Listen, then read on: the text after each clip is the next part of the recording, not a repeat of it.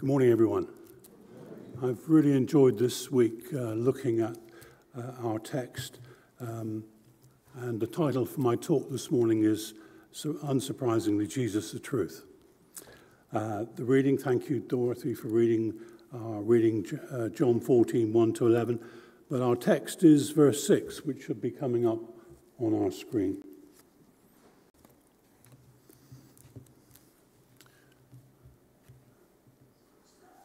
Thank you. So if there's a word which summarizes this text, I believe it could be the word exclusive. In this verse and the wider chapter, Jesus is speaking to his disciples and making a profound exclusive statement about his identity and him being the path to God. And we know that this is the week leading up to the Passover. And through chapters 14 to 17, Jesus is giving comfort, encouragement, and teaching to sustain his disciples, especially as he knew what was coming next. His eyes were on Calvary. Now, each of the three elements in verse 6 has a specific meaning. By the way, the way I read this verse is this. I say, I am the way to God, the truth about God, and the life of God. That's the way I tend to read it. So, firstly, I am the way. Jesus proclaims he is the way to God, the means by which people can come into right relationship with the Father. And, of course, Eric spoke on that last week. And thank you, Eric. I know you're listening or watching or whatever on the Zoom this morning. I am the truth. And in a spiritual and moral sense, Jesus is the embodiment of God's truth. He is the source of divine revelation about God to mankind. I think Colossians 1 says it wonderfully. It's one of my favorite scriptures. The Son is the image of the invisible God, the firstborn over all creation. For in him all things were created, things in heaven and on earth, visible and invisible, whether thrones or powers or rulers or authorities. All things have been created through him and for him. And so we'll come back to more on the truth in a moment. And thirdly, I am the life. Jesus tells us that he's the source of eternal life. Believing in him and following his path leads to eternal life with God. Through Christ, we experience spiritual rebirth today and the promise of life after death. And next week, Mike will be looking at the subject, Jesus the life. So my purpose today is to speak about Jesus, the truth. It says in Titus, an elder is required to teach the truth. So that's what I'm doing today. I should have given you all cards with scores on, shouldn't I? Yes, 10, 10, 9, whatever. So an elder is required to teach the truth. Now, people listening to Jesus speak had in most cases put their trust in Moses and the prophets, even though they pointed to the coming Messiah, Jesus himself. Jesus embodied the law, which was the foundation of the Jewish faith, but they could not see it. They could not see who Jesus was. Jesus was teaching it's about believing, not doing. Faith, not performance. Devotion from the heart, not accomplishments. That is the means to pleasing God. Jesus said, love the Lord your God with all your heart, your soul, and with your strength, and love your neighbor as yourself. That's fulfilling the law and the prophets, and Jesus modeled it perfectly. Now, it appears that most people in our culture today place a high value on believing truth to be relative. So you have your truth, and I have my truth. But I think they disregard the obvious logic and ultimate impossibility that two contradictory truths can't both be true. There can only be one, that which is true, and that which is not. If Jesus declares that he is God come in the flesh, we have a choice. He cannot be partially God. He is either is God or he's not. He can't be half God. As children of God, we have made our choice for truth. Jesus and the Father are one. Excuse me. So Jesus did not claim to be a truth or to be his truth. He claimed to be the truth, the ultimate, inarguable, definitive, eternal, and supreme truth. It's not that Jesus merely teaches the truth or that his words are true. He does teach truth and the words are true. But Jesus is truth embodied, truth incarnate. And the truth of his claims means that we are to believe in him, trust in him, and submit every one of our truths to his absolute truth. Having faith in the words and the works of Jesus strengthens us immensely and ensures a foundation for our Christian life.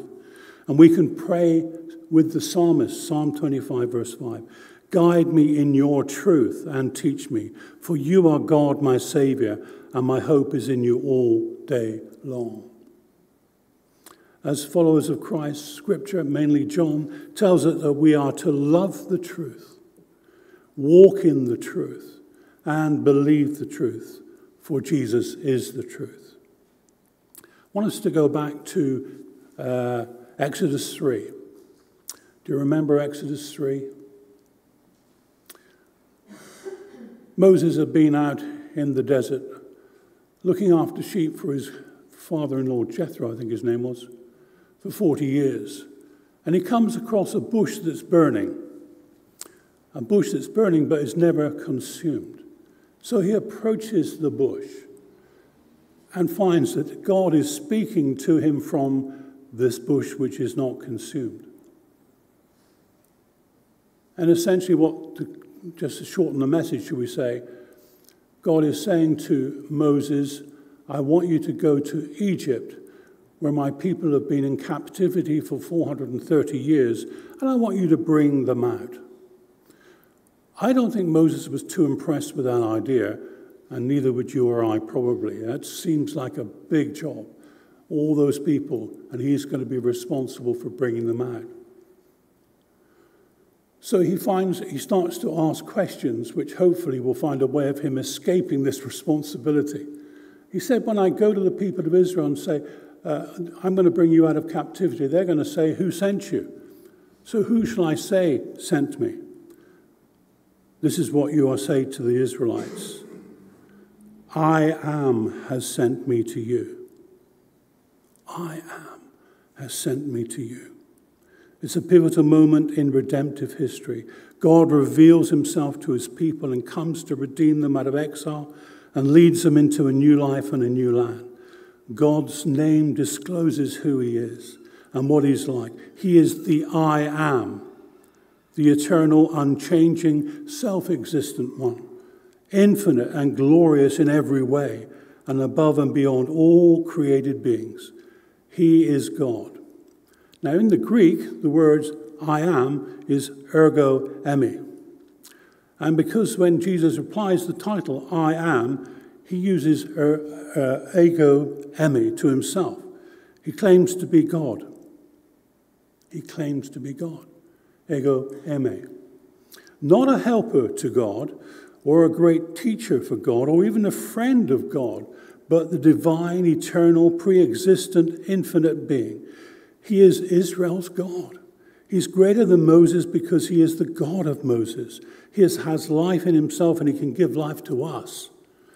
The Jews knew taking on this title was making such a claim, which is why in John 8 they pick up stones to kill him.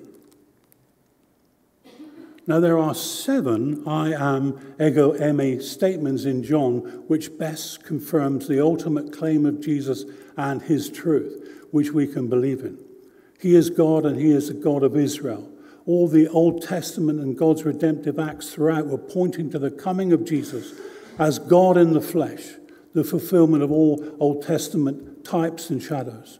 So here are the 7 I am ego eimi statements that Jesus made, and I'm sure you will remember them. Thank you, Carl. The first, I am, ego eimi, the bread of life. This is a phenomenal statement. He's equating himself with bread. Jesus is saying he's utterly essential for our lives.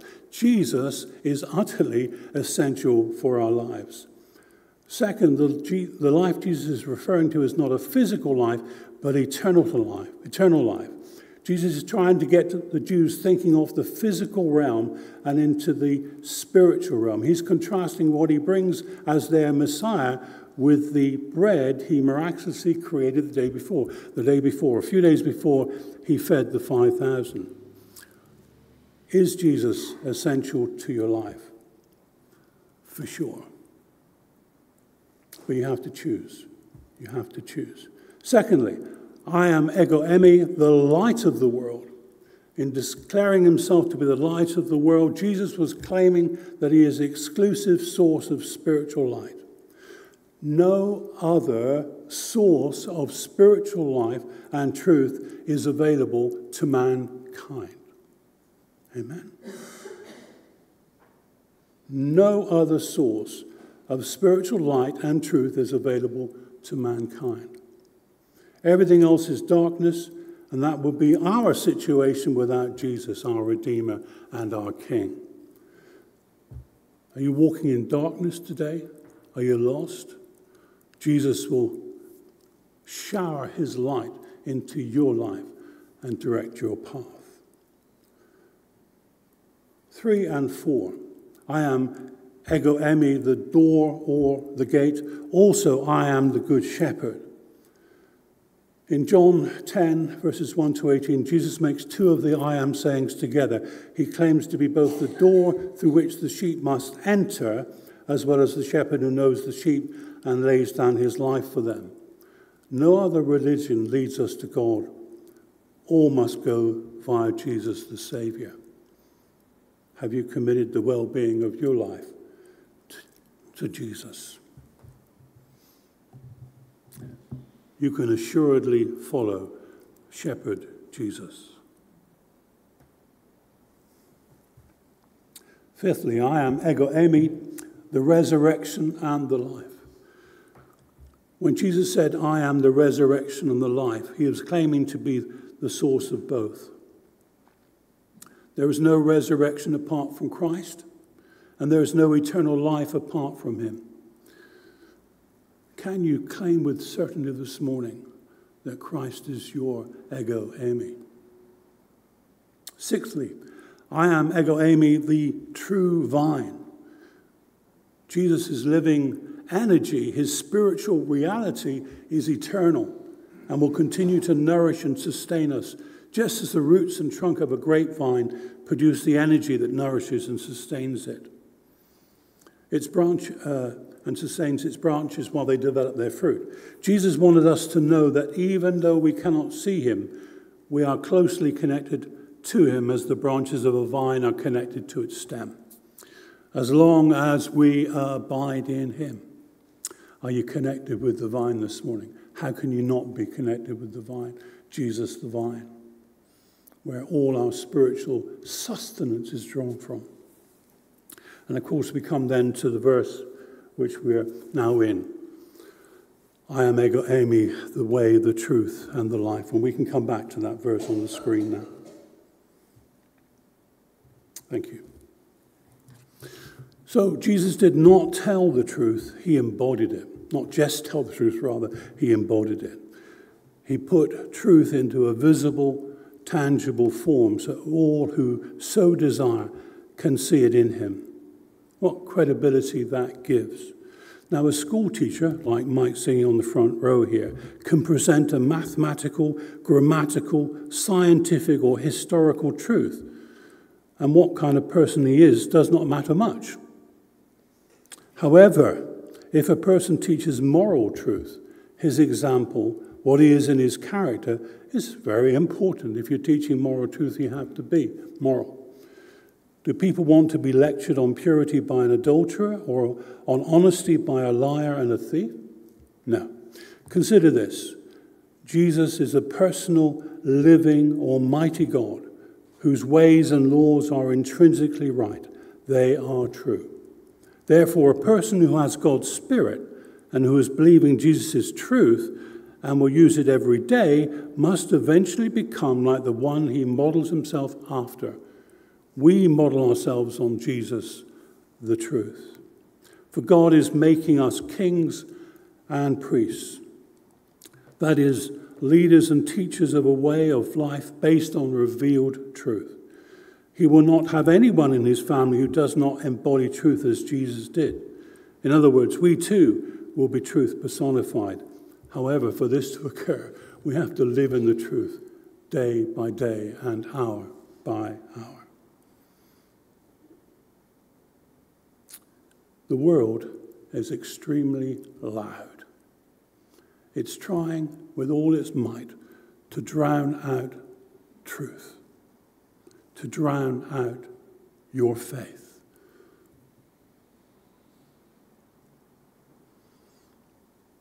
Let Jesus the truth be louder still. How? Be in Scripture continually, especially the words of Jesus. And always have Jesus close to you in prayer. Two things. Be in the Word, be in prayer continually. That makes Jesus louder than the world's truth. Truth is far more than facts. It's not just something we only act upon. It acts upon us. We can't change the truth, but the truth can change us. As Jesus said, you will know the truth, and the truth will set you free. Life, abundant life, comes to those who find and acknowledge and live in and believe that Jesus is truth. One of my favorite preachers and writers is R.C. Sproul, and this is his book on Romans, and I was very fortunate in finding a reading on truth. And at this moment, I'm not finding it, which is not helpful. Yes, I found it. Wonderful. And I just went, wow, when I read this, because I was obviously thinking about Jesus the truth. So I'm going to read this paragraph, if I may, as I finish this morning. Truth is that which corresponds to reality as perceived by God. Only God has a comprehensive knowledge of all reality. God knows reality in its absolute fullness. There's no nuance or microscopic subatomic particle of the universe unknown to the mind of God. Do you like that? What he knows perfectly, eternally, and exhaustively. The one who knows all things without error is the source of all truth.